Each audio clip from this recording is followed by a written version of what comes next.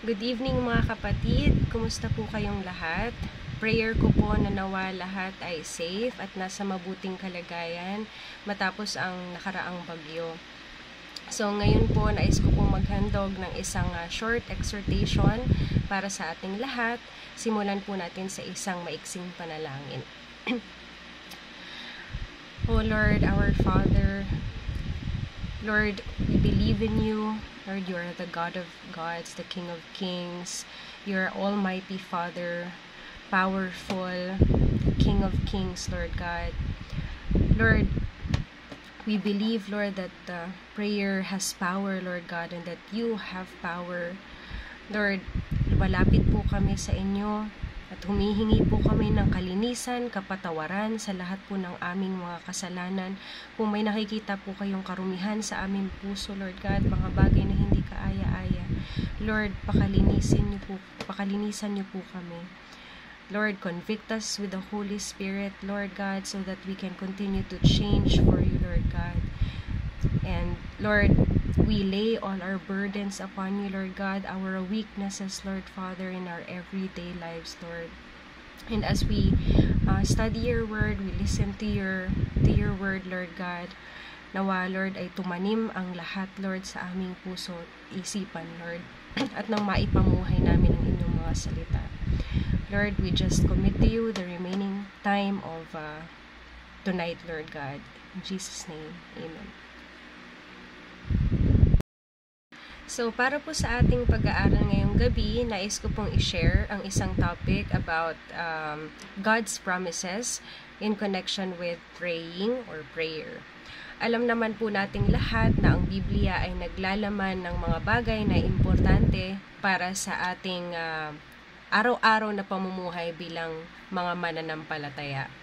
The Bible contains not only God's promises, pero maging mga bagay na kailangan nating sundin habang tayo ay namumuhay as His servants. So, God has spoken many things concerning us. Whenever we are reading the Bible, mga kapatid, isa sa mga bagay na nais nating malaman ay ang mga pangako na binigay ng Diyos para sa atin. These promises are God's commitment to the believer.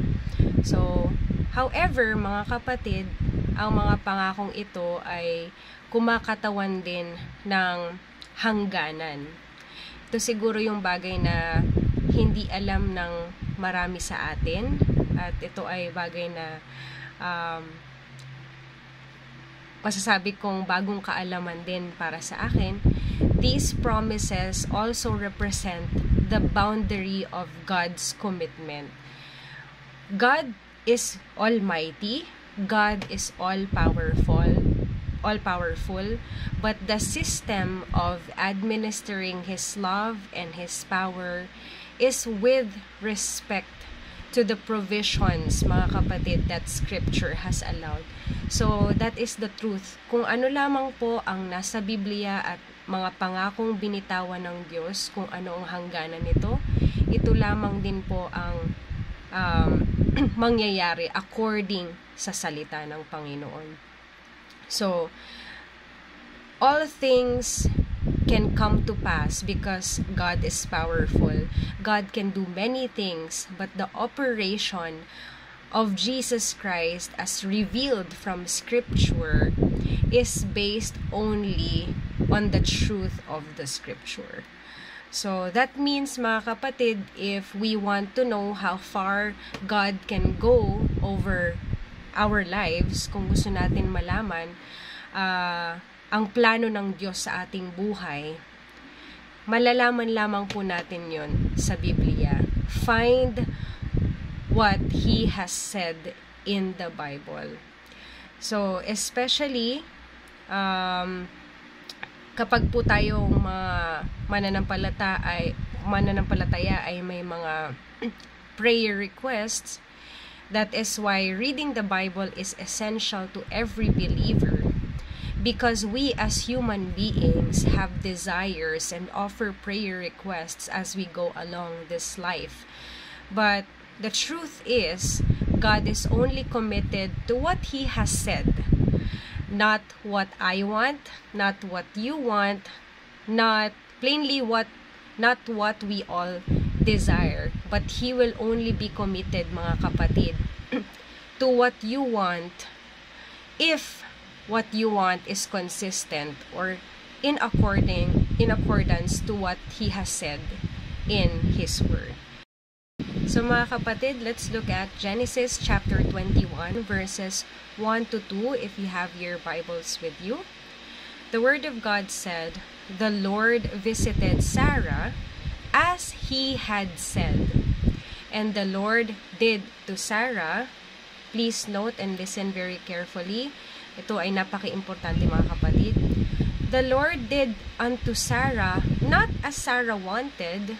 The Lord did not do unto Sarah as Sarah said or because she wanted, but the Lord did to Sarah as He had promised. And Sarah conceived and bore Abraham a son in his old age, at the time of which God had spoken to him. So, kita natin 3 beses minention dito, mga kapatid, that the Lord visited Sarah. Bakit? Dahil sinabi niya, as He had said. Dahil sinabi ng Panginoon na bibisitahin niya si Sarah, that's why it come to pass. And the Lord did unto Sarah as He had also promised, and bore Abraham a son at the time of which God had also spoken to Abraham. So, kita natin yung pangako ng Diyos at nag-move ang Panginoon according din sa kanyang sinabi sa salita. Napakalinaw dito, mga kapatid, that God only does what He said. That means, hindi sa bawat pagkakataon na meron tayong panalangin or meron tayong prayer request mean that they would be answered.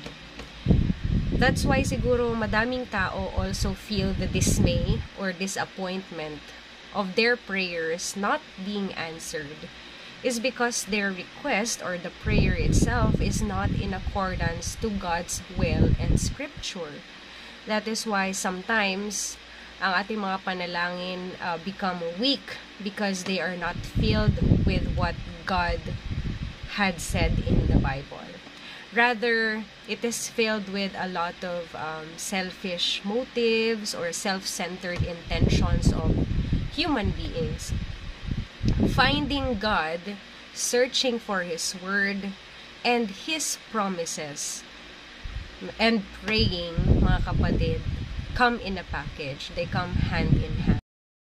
So, mga kapatid, let us all be urged to walk in partnership with the Holy Spirit to find the promises of God in the Scripture.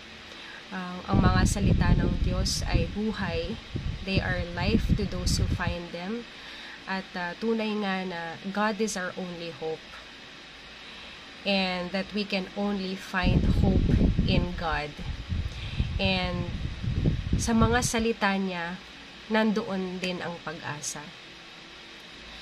At ika nga sa salita ng Diyos, sa mga taong naghahanap, yun lamang din ang makakatagpo bilang resulta ng kanilang paghahangad na talagang makilala at malaman ang salita ng Diyos.